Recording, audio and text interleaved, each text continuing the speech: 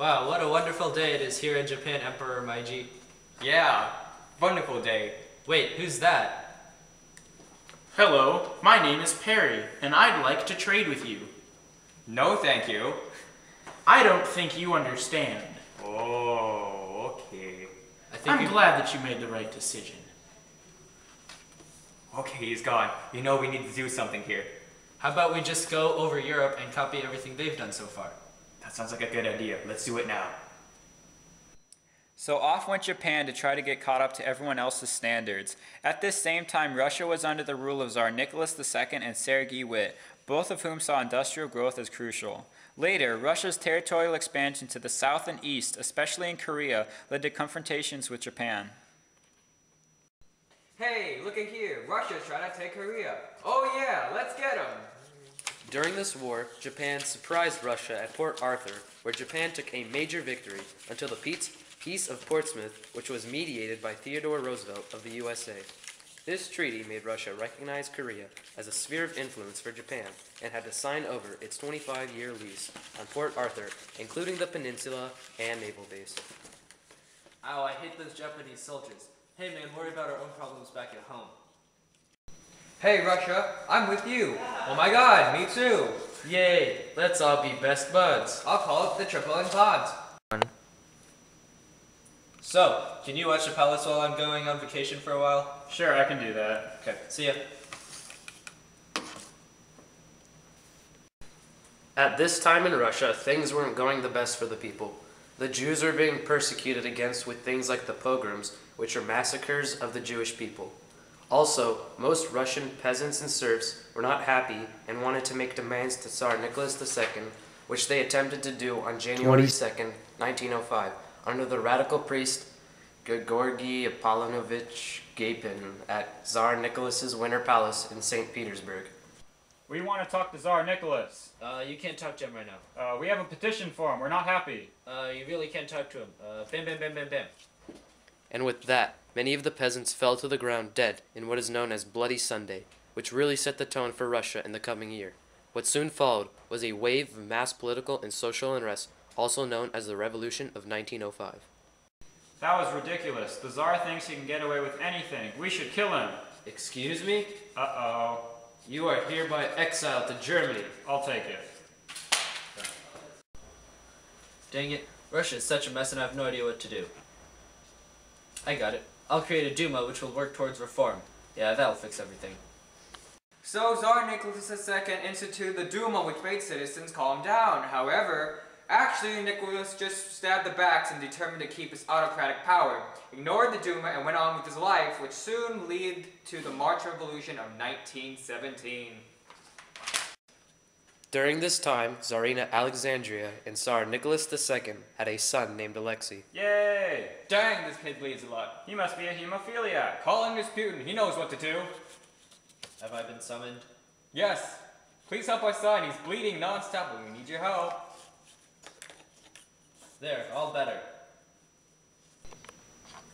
Go kill Rasputin. He tried to make his way into our family. Okay. Hey, Rasputin, come here!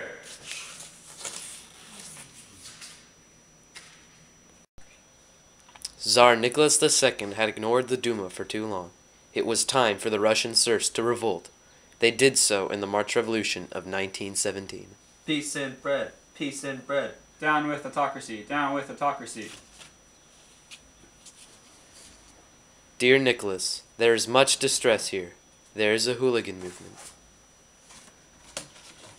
Troops, we need to go defend the country from the revolting peasants. We got it.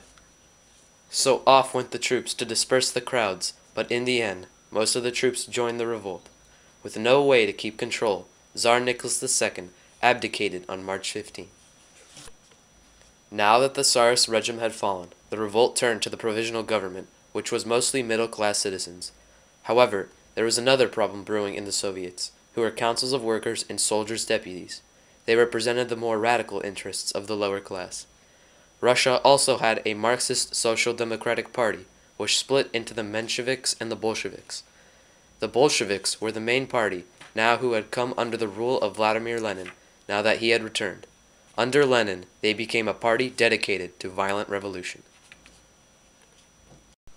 Hey, Lenin, we are getting crushed by your country. If we send you back, will you take over and stop attacking us? Sure, it sounds great, but how am I going to get there? We have a train. Awesome. With Lenin now back in Russia, it was time for a Russian Revolution.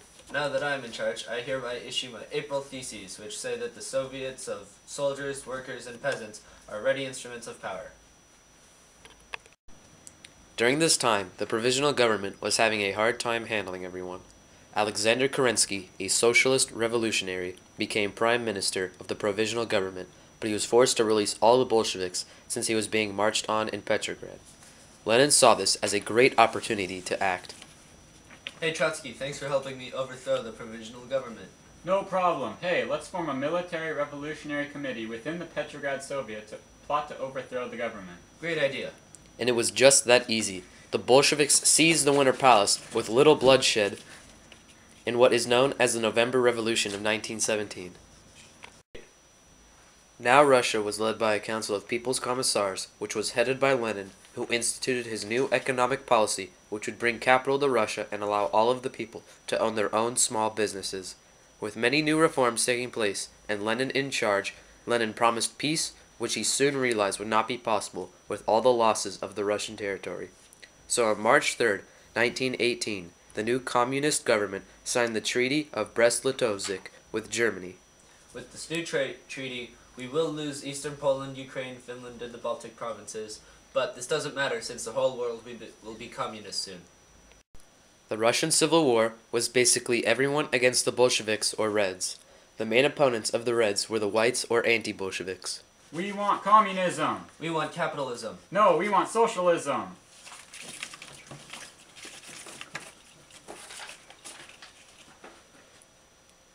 Yeah, we won. Thank you, Trotsky, for making us well-disciplined and really good fighters.